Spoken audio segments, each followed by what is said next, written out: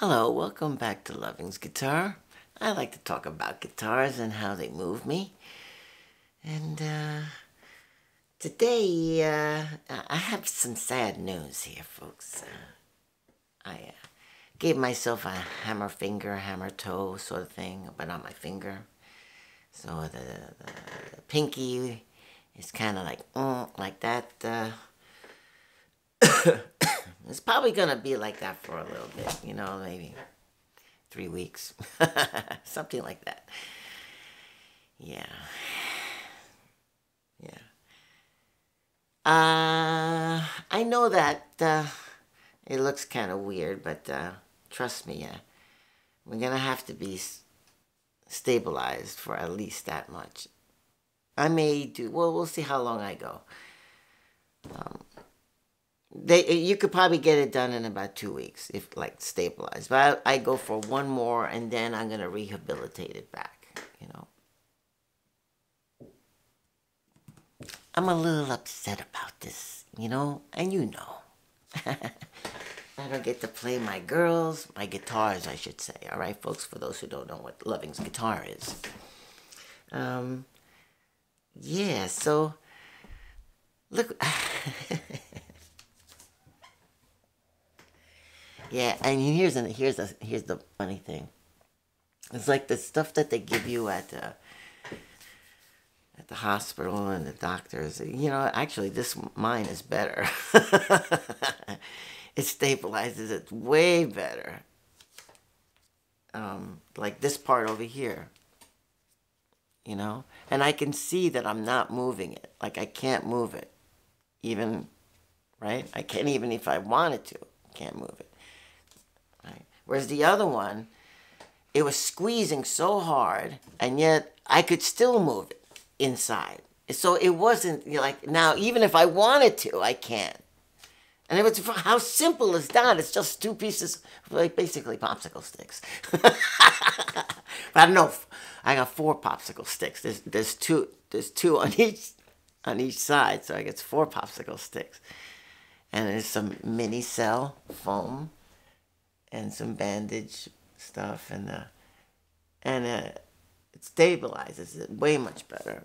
Even using this type of foam, the mini cell. So yeah. Anyway, I'm kind of bummed that I'm gonna be out of commission for a little bit. At least the finger is, And I know this is gonna take a while to heal up. It doesn't heal up in a week. It's like, don't even think that you should play around with your finger like when it's like that. When you've given yourself a hammer finger or a hammer toe. Don't think that this is gonna be on for a week, and don't even consider playing around with it. Like even toying with the idea of taking it off so much, because you can, and it's not gonna hurt. You can put it back in and out, but every time you take it out in the very beginning, you don't want it. You're trying to connect fibers again to keep your finger back up. So just leave it like that. Just leave it straight out right now. Right now, just leave it straight out. Do what you need to do, but and don't play with it. Don't play with it. Don't try to pull it out. Because you can, because like unlike a broken arm, you could, if you want, you could pull the thing out, and then what would happen is, so you would pull it out, and maybe for like the first few seconds it would be like this, and then it would be like like that, and then like, okay, now you started all the way from the beginning again, right? So basically, we need to first get this thing solid again, so that it can go up. Because, yeah, so that's what we got going on. I'm kind of bummed out.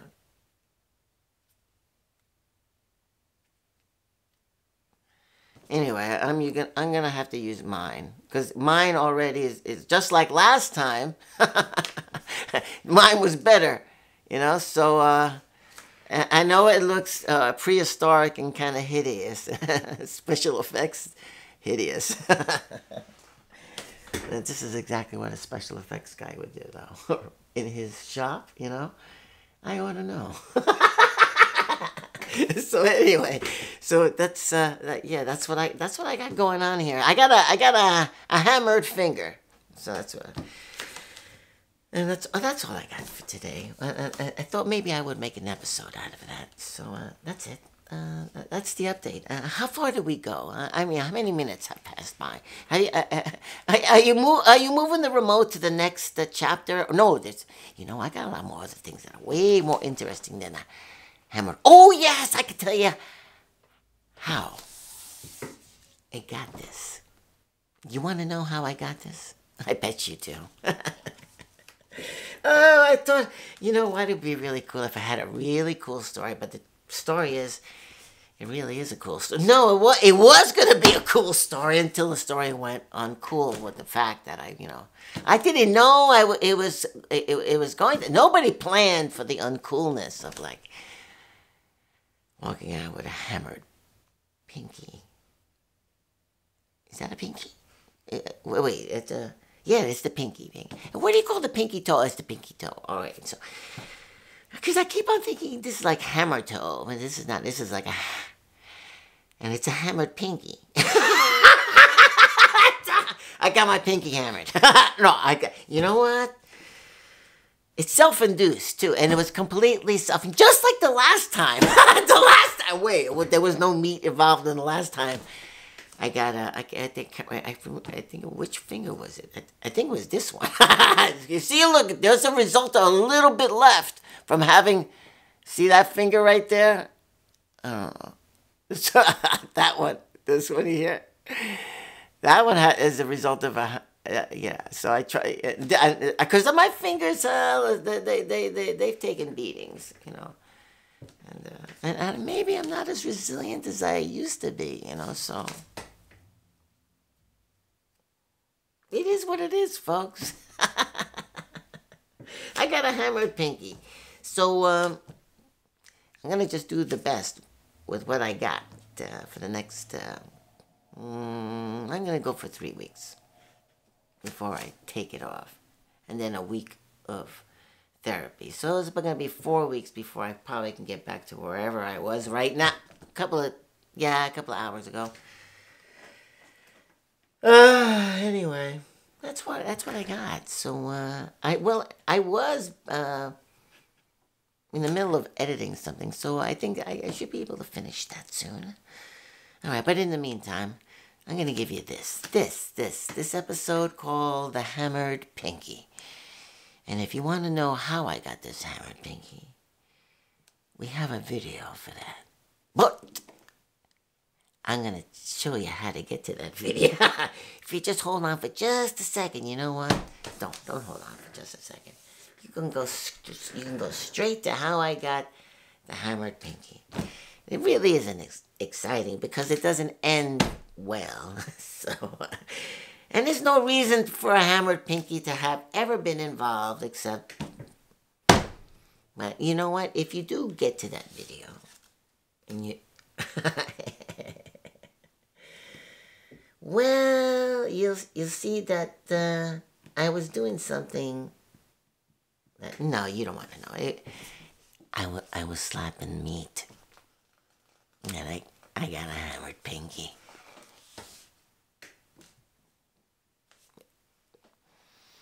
There was some meat involved. There was slapping.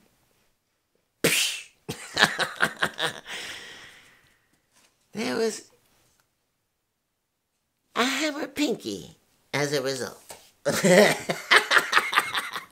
Hey, and that's what I got for today. Here at Loving's Guitar, where usually we talk about guitars in this channel and how they move us, Today, you see, you know what?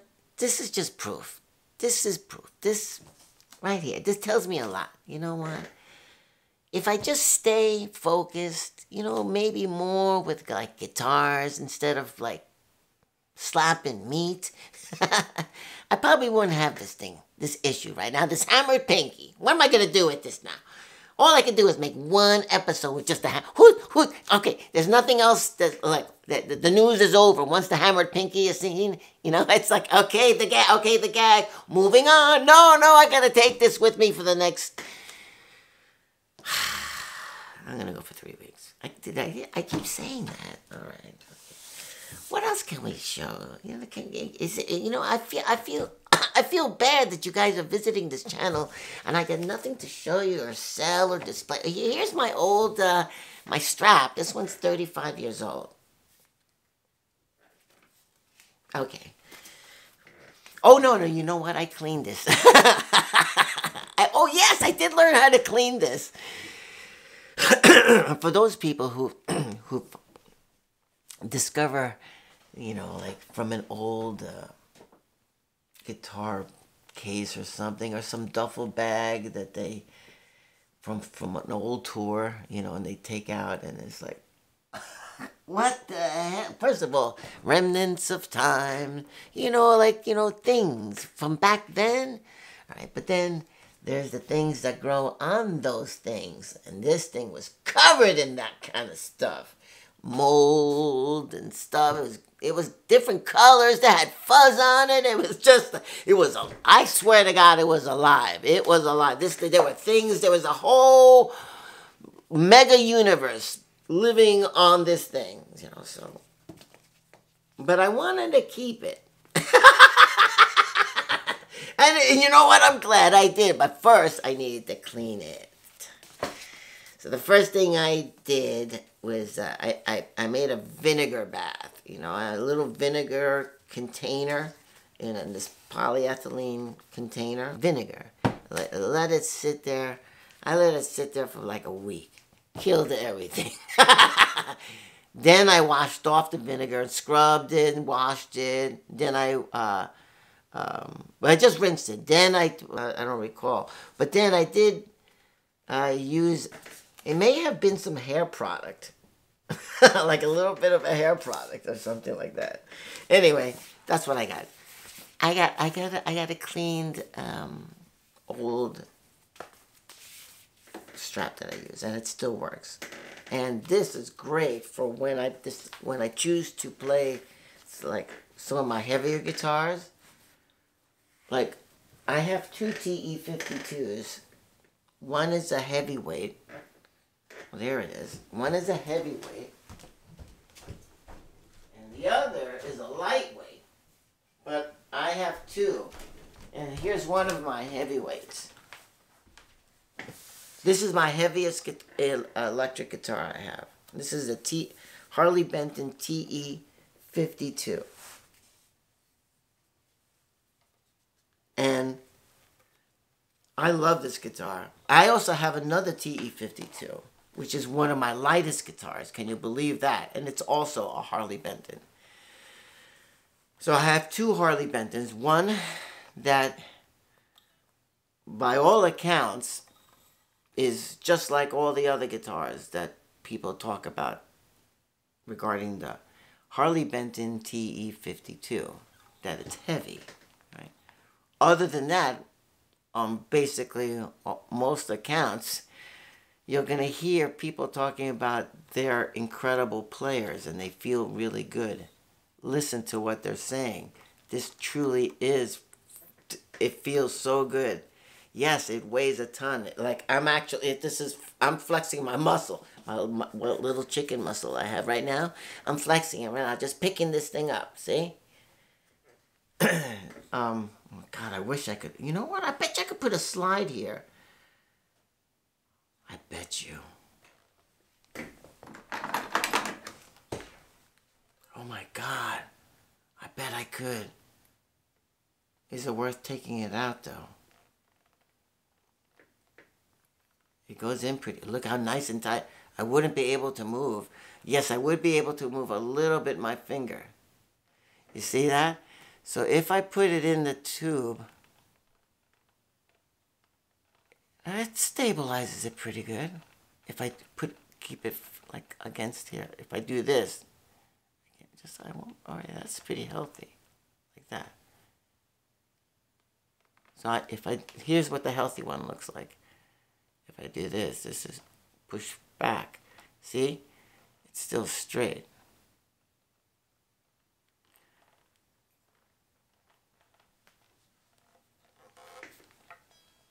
Oh my God, we might be able to do slide guitar for the rest, for the next remainder of until this gets healed up. I should have had all my cameras up, truly. But I want to do it. I want to do it. I want to get this thing ready. All right. Hold it up. Okay, like that. I'm trying to think the plan, how I'm going to do this.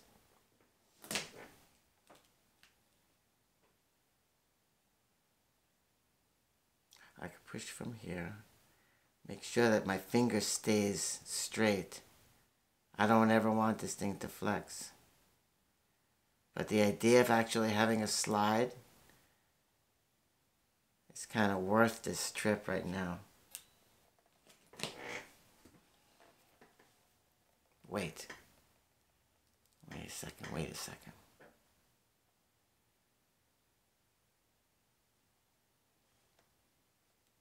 I wish I could do like that and then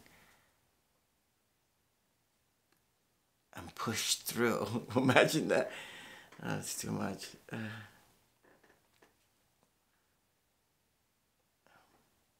It's just a few hours that this happened. I really, you know what? It's better to not fuck with this yet. I'm not gonna fuck with this yet. I'm gonna have to use my common sense. As much as I love that and I see how it can happen, and I think it can, and I think I want to do it, actually doing it right now wouldn't, no. I'm going to give myself another 3 days before, or 4 days before I can, no, let's give myself enough for at least 3 or 4 days. Give enough, because I don't want this thing in any way to start going like this, start turning. Even for like even for a second. I don't want that to happen. So you know what? I'm not gonna do it.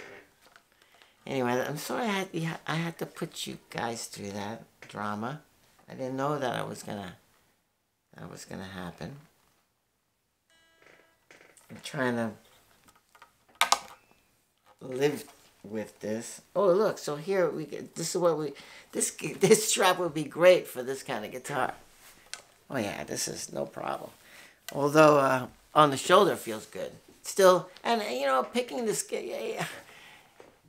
people played heavy guitars back in the day. Many people did. It was part of being a musician, lugging heavy guitars. There was nothing about lightweight guitars, really. Especially during the 70s. Look at all of Fender's stuff, right? All that, even Squire doing vibes, you know, like their vibe series, you know. Well, it's 70s stuff, right? And it's the 70s heaviest, glossiest, most freaking condom covered era. I call it condom covered because it's so much gloss. It's like a freaking condom on the freaking instrument, and you can't feel it anymore. That's how sensitive I am to extra gloss. I'm so sensitive to extra. I can have gloss. I can have paint on guitars. But if it gets to like just the slightest, when it passes that, no. I can't. No, it just doesn't. I don't gravitate to those. I can't. Even when I try to, I can't get I don't have a connection.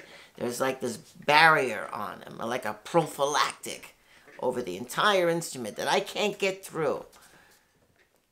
Oh, and sure, they may look really pretty, you know, underneath the gloss, yeah, to protect the prettiness of whatever, how pretty they are.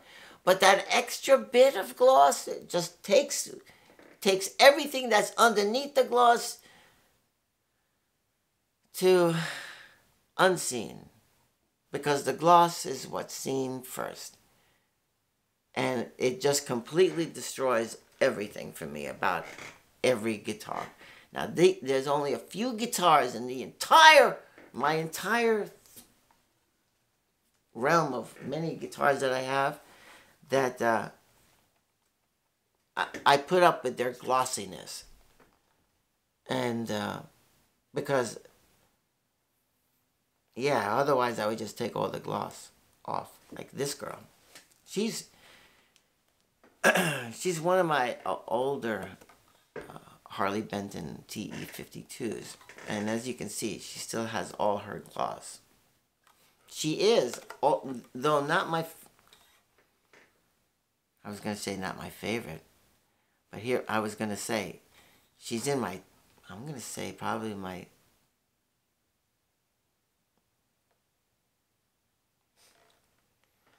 she might still be in my top 5. Can you believe it? Because she's not, because I have another Harley Benton TE52 just like her, but she's 3 pounds lighter. Now that's my, I have another one. It comes in at 6.6 ounces. 6 pounds, 6 ounces. That's less than 6.5 pounds, folks, right? But that's not this one. This one's the standard one that everyone else gets. So I had one freak, and that was a B stock. The other one, the one that's like, it's in my top 3. Right? So this one, despite being heavy, is in still my top 5. And how many Harley Bentons do I have now? I don't know, like 27, 28. I don't know. It's a lot. And yeah, I'm a bit of a hoarder. Okay, moving on. So, but what I wanted to say is that, oh yeah, the gloss. Look at that. This is heavy as hell. Kind of reminds me of what this guitar is all about. And what it's all about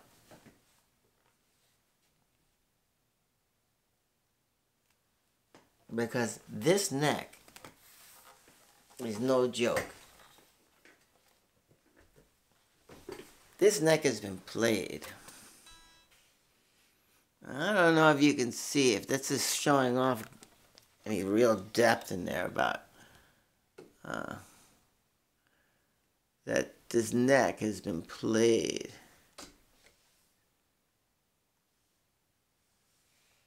I don't know, do you see like some of the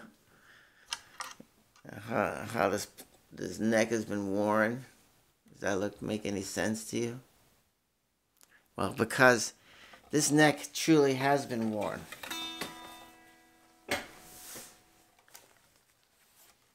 This guitar has truly been played a lot. Holy crap.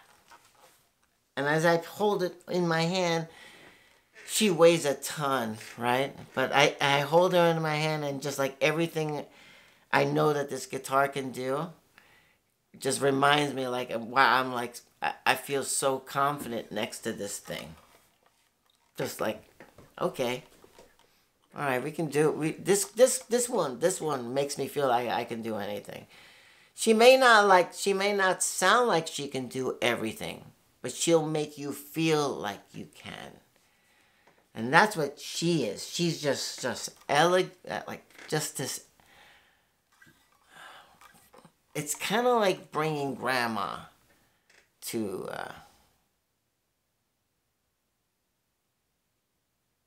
if you had a good grandma. Okay, let's just say you had a really cool grandma in your life, and all your friends had a grandma party where they bring their grandma to the party. You'd be like, okay, this is grandma, right? So you bring her, and you're like, say, this is my grandma. Like, yeah, like you say, hey grandma, this is my friend Joey. Yeah, grandma. You know, and your grandma's right there. You know, this is kind of like that guitar. That's how it feels to me. Like in my herd of guitars that I have, you know, I have a lot of guitars, but I have to say, you know, I have my top 10, you know, and then I have my top 5, and then I have my top 3. Then I have guitars that are out even outside that category, where I've had the longest, and that may not be my top guitars, but I've had the longest. I have guitar. Then of course, I have an acoustic guitar that has been played more than all my guitars put together. Yeah. Where's my Gil Jumbo? Is it here? No, it's in the other room. Yeah, because it gets played all the time. When I say the other room, it's usually not, well, the guitars in my other room they're in the top 10. But, most played. Or maybe I have another. Well, anyway, long story short, ow. It's no pain. Let's make sure it's not moving. I want to make sure it's totally immobile, but there. Kind of stuck with this for a little bit. Thanks for watching. If you like this kind of shenanigans, yeah, feel free to subscribe. Actually, I'd be honored if you did that. And as we get better and progress, hopefully, we'll talk about like how well the finger moves, over time. But it's gonna take some time. It's gonna take some time. Thanks for watching. Did I say that again? Of course I did. I say these things often. But all right. Hey, listen. Respect the meat. So next time there's a big chunk of meat that needs some slapping, before you go ahead slapping salt on it, So the next time an opportunity arises where a big chunk of meat is just there for you to season away, just respect the meat. Skip the slap and just drizzle some seasoning on it. It says rub it in. Just rub it in. That's it. It didn't say slap it in. It said rub it in. I should have read the instructions. All right, folks, thanks for watching. See you next time I get all choked up. And for the guitars that move me. All right, see you. Ciao. Okay, action. Action. All right, okay. Today, on the chopping block, we're going to go straight to seasoning. But first, every piece of meat should at least get slapped once. It already did get slapped. Actually, in this poor animal, it just got chopped. But this time, we're not going to forget to slap. Little seasoning. Throw in. Look, give it a little massage if you need to. Ew, what the hell is this? What's the sticky stuff? Ew, look at this disgusting fat. Ew, slap that fat around. Some people like fat. I like fat, What's this gonna do? We'll see what this does. Here, let's put some more salt. Yeah, salt fixes everything. Look, we're gonna put a little salt in here, salt over there. Ew, what the... it doesn't really look that good. If you think about it, it looks kind of disgusting. But we're just putting salt in it. Because, they say salt fixes everything, and I believe in that. Look, there's all this salt, but you know what? This is a lot of meat, for heaven's sakes.